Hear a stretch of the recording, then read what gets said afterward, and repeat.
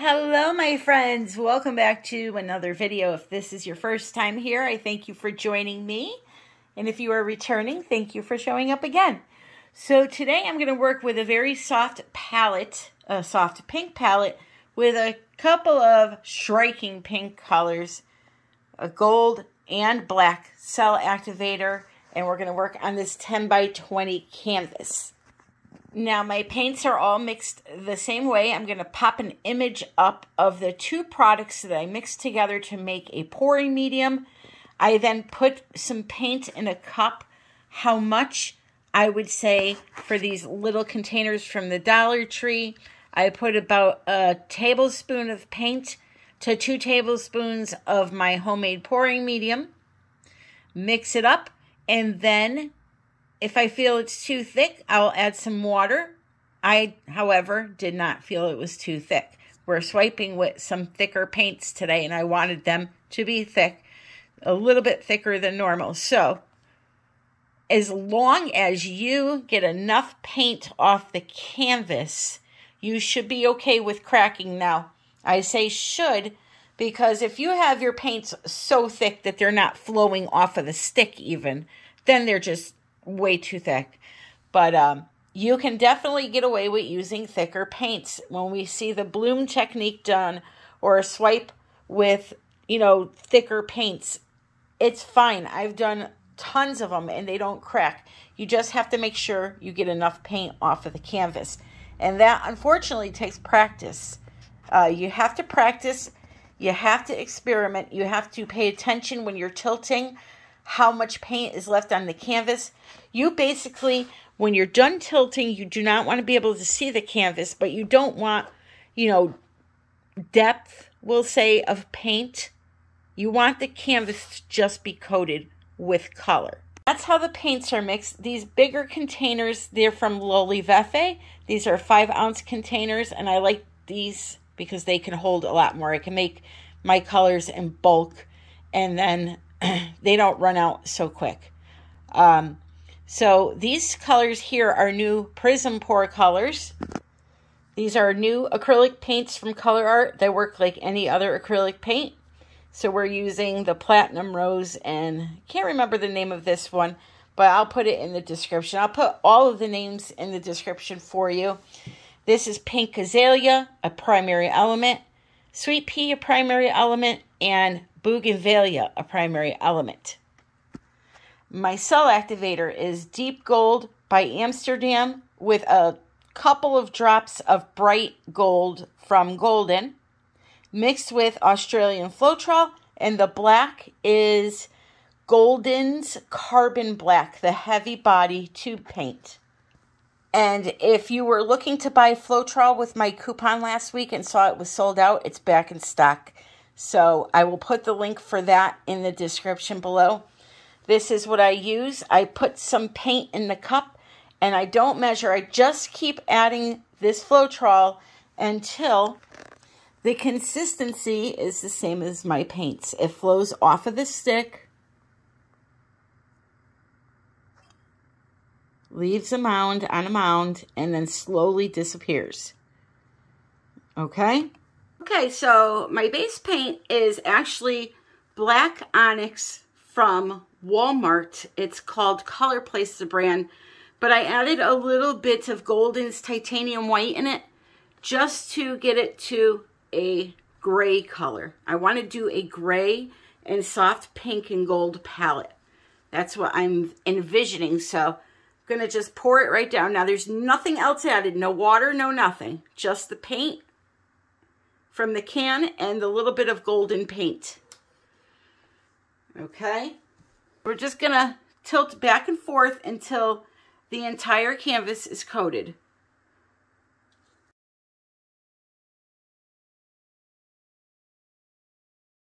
Okay, and that's gonna act as a, let's think of it as like an ice skating rink. So when you put the colors on and you swipe them around and you go to tilt, it's gonna help those colors flow around on the canvas. So I'm gonna torch to pop bubbles. It is perfectly fine to torch house paint as long as you go quick. You don't want to concentrate in one area for very long. Okay, so now I'm going to put down my colors. I think I'm going to put down this beautiful Bougainvillea first. And I'm just going to make a puddle, I think, and kind of just, let me think about this. I'm right-handed. See, this is something that can screw you up. If you pour here and you're going to swipe and you're right-handed, you're going to have to go this way, so it may be awkward. So you want to start over here. Little things like that matter. So I'm just going to lay my colors down in a puddle. I'm putting the Bougainvillea down first, followed by the lighter colors.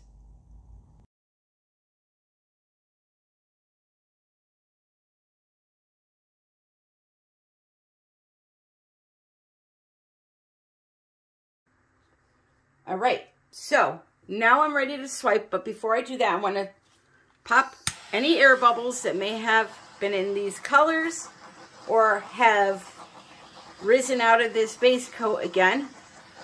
Because if you can get those air bubbles, you'll get a lot less specks in your painting, in your finished piece. Sometimes you see white specks. That's from air bubbles popping. If you have a white base paint down and you do a pour and a swipe and it dries and you see all these white specks, excuse me, that's from the air bubbles in the colors popping and you're exposing the white underneath. My spatula, I'm going to put down some black first. Whatever color you put down first will end up on top. So because I want the gold to be under the black, I'm going to be putting the black down first. Just like so. And then I'm going to spread it out with my little Colourarte spoon. Spread it out so it's a nice even layer. And then with the gold, I'm going to kind of just drizzle the gold in. I'm just going to kind of drizzle it throughout the black. Just like that.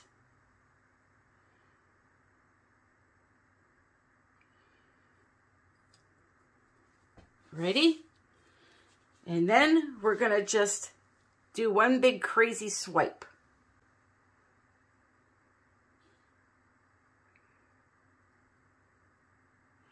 Just like that. And then we're going to let it do its thing. Going to let the cells come up. And if they don't come up, then we're going to aid them a little bit and do another swipe. But I have a feeling they're going to come up. This side here, you can see it's kind of dead. So we can help that a bit.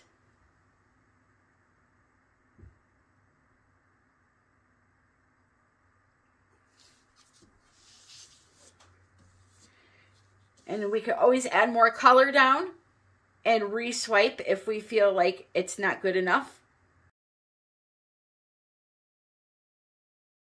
We could also put color on the swiper itself.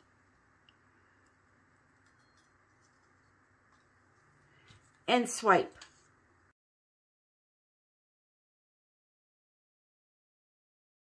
But you can see they're coming, they're coming. Sometimes they're just a little delayed. You know, they're not motivated. You got to kind of motivate them, just like me.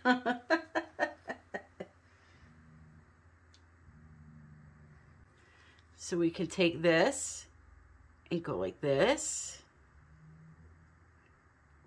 And swipe some more color into that. So I just continue swiping some color in, and then I'm going to be getting ready to do my little experiment here soon. I want to put my colors into a cup and do a ribbon pour over the entire painting. Now you may say to yourself, why would you ever disturb that beautiful pattern in the center? Well, we have to tilt, and again, it was an experiment. If I want just a celled pattern like that, I could always get one. But my point in doing these videos is to give you, the viewer, artist, different options when creating your artwork. So I'm just going to let you continue to watch this part here, and I will be right back.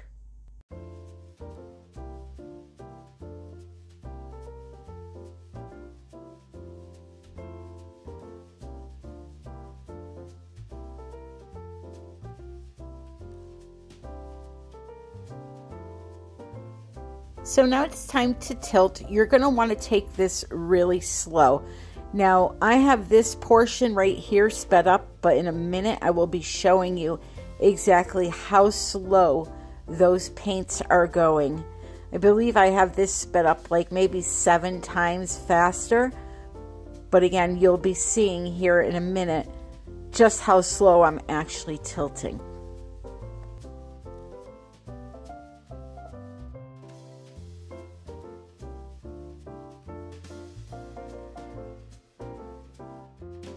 So here we go, real-time tilting.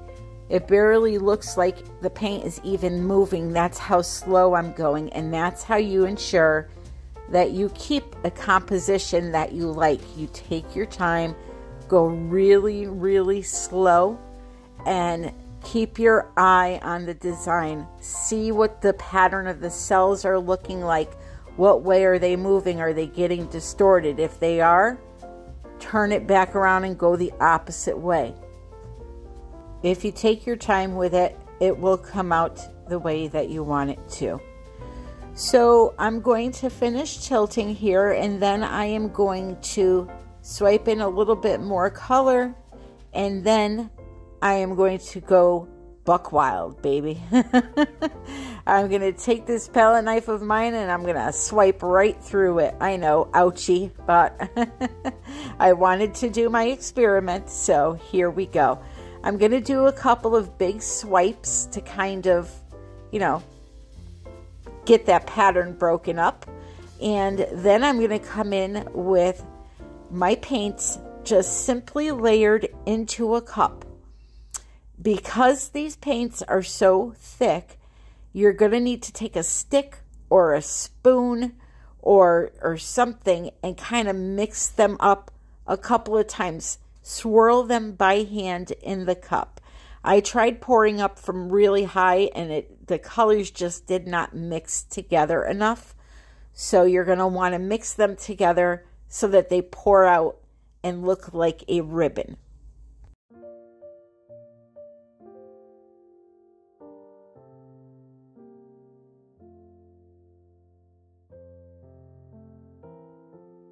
So if you pay attention here to the black ribbon I just poured out, you're going to notice that cells start developing. So if you want to do a ribbon pour with the bloom recipe, you most absolutely can.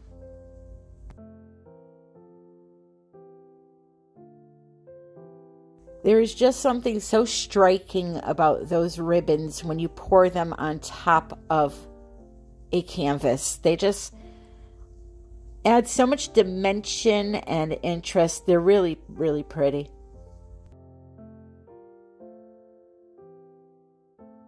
So now, just like when you tilt with any other painting, you have to watch the composition of your ribbons when you're tilting. So I'm going to tilt my canvas around until I'm happy with it, and then I'm going to bring you in for a close-up.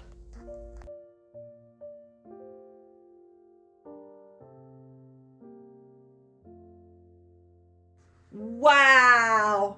I think I have found a favorite new technique. I really, oh my, oh.